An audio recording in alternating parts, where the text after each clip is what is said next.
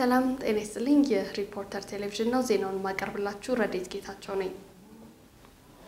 በትግራይ ክልል በአዲግራት ዩኒቨርሲቲ በተማሪዎች መካከል በተነሳ ግጭት አንድ ተማሪ ሲሞት ከ20 በላይ በሚሆኑ ላይ ጉዳት መድረሱ ተገለጸ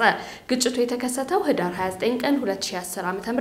አመሻሽ ላይ መሆኑ ታውቋል በምሽቱ የብሔር ብሔረሰቦችን በዓል ሲያከብሩ የነበሩ ተማሪዎች የተለያዩ ዝማሬዎችንና ባህላዊ ጭፈራዎችን ሲያቀርቡ በመካከል በተፈጠረ አለመግባባት ነው ተብሏል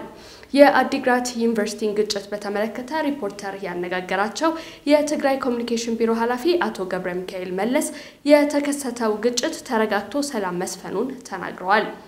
በኦሮሚያ ክልል በሚገኘው ወለጋ ዩኒቨርሲቲ በተመሳሳይ በተከሰተ ግጭት የሁለት ተማሪዎች ህይወት ማለፉን የክልሉ ኮሙኒኬሽን ጉዳዮች ቢሮ ኃላፊ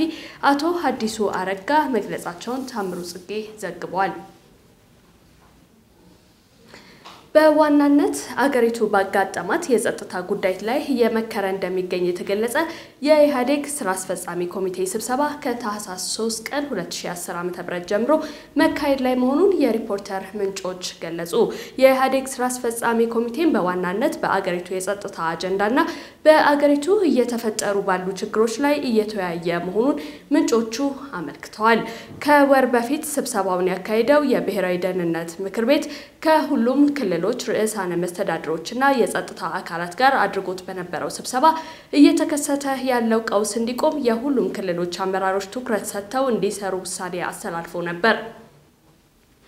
ከቅርብ ጊዜ ወዲህ ደግሞ በከፍተኛ ትምህርት ተቋማትም ትምህርት ከመቋረጡ በተጨማሪ በብሔር ተኮር ግጭት የተማሪዎች ህይወት መጥፋቱ ትኩረት ሊሰጠው የሚችል ጉዳይ መሆኑ በምንጮች ተመልክቷል ሁለተኛው የኢህአዴግ ስራ አስፈጻሚ ኮሚቴ የመወያያ አጀንዳ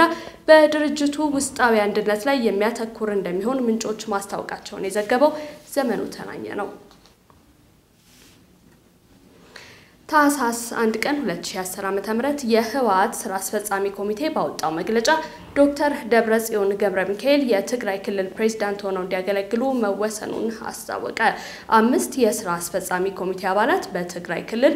አራቱ ደግሞ በፌደራል ደረጃ እንዲሰሩ መወሰኑንም የህወሓት ስራ አስፈጻሚ መግለጫ አመልክቷል በትግራይ ክልል እንዲሰሩ የተመደቡት ዶክተር ደብረጽዮን ገብረ ሚካኤል ዶክተር አዲስ ዓለም ባሌማና ወይዘሮ ኬሪያ ኢብራሂም መሆናቸው ተገልጿል ዶክተር ደብረጽዮን ላለፉት በርካታ ዓመታት የፌደራል መንግስት ካቢኔ አባልና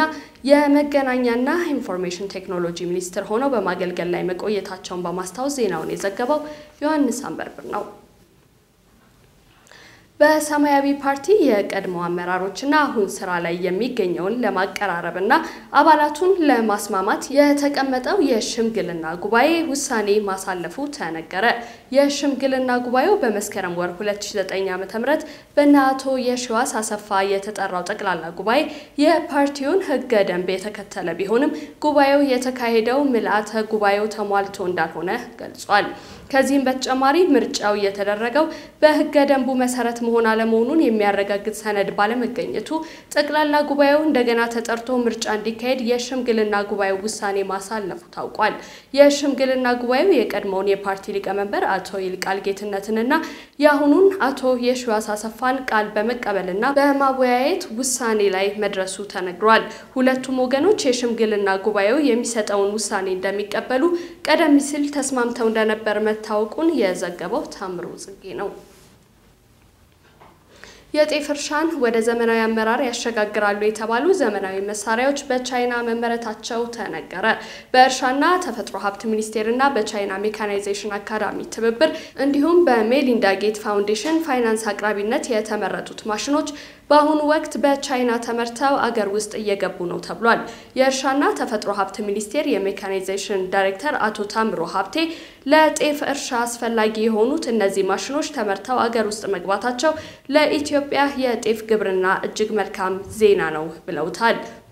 እነዚህ አዲስ የተመረቱ መሳሪያዎች አገር ውስጥ ገብተው ሙከራ እንደተካሄደባቸው አቶ ታምሩ ማስታወቃቸው ተገልጿል ማሽኖቹ ሀገር ውስጥ እንዲመረቱ የእርሻና ተፈጥሮ ሀብት ሚኒስቴር ኢንዱስትሪ ሚኒስቴርና ቻይና ሜካናይዜሽን አካዳሚ የሶስትዮሽ ስምምነት መፈራረማቸውን የሜካናይዜሽን ዳይሬክተሩ ማስታወቃቸውን ውድነ ዘነበ ዘግቧል የዓለም የገንዘብ ድርጅት IMF ማኔጂንግ ዳይሬክተር ክሪስቲያን ላጋርድ ከሐሙስ ታህሳስ 5 ቀን 2010 ዓ.ም ጀምሮ ለሁለት ቀናት ቆይታ አዲስ አበባ እንደሚገቡ ተነገረ። ክሪስቲያን ላጋርድ በኢትዮጵያ ቆይታቸው ወቅት ከጠቅላይ ሚኒስትር ኃይለማርያም ደሳለኝና ከሌሎች ባለስልጣናት ጋር እንደሚነጋገሩ ታውቋል። ታህሳስ 6 ቀን 2010 ዓ.ም በአፍሪካ ኢኮኖሚክ ኮሚሽን አዘጋጅነት በሚካሄደውና የአፍሪካ ኢኮኖሚ ችግሮች ላይ በሚነጋገር ስብሰባ ተገኝተው ንግግር እንደሚያደርጉም ተመልክቷል። ዘገባው የብራኑ ፈቃደ ነው። ዜናው በዚያ በቃ። ተጨማሪና ዝርዝር ዘገባዎቻችንን በድረገጻችን ላይ ethiopianreporter.com በማለት ማግኘት ይችላሉ። ጤና ይስጥልኝ።